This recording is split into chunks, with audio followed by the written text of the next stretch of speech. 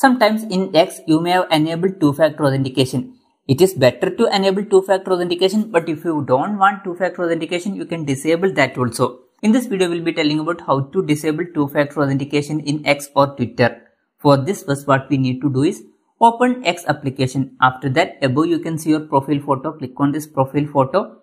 In that, you can see one option settings and support. Click on this button. When you are clicking on that, you can see settings and privacy. Click on settings and privacy. When you are clicking on that, you can see security and account access. Click on this button. When you are clicking on that, you can see security option. Click on security. When you are clicking on that, you can see two-factor authentication. Click on this button.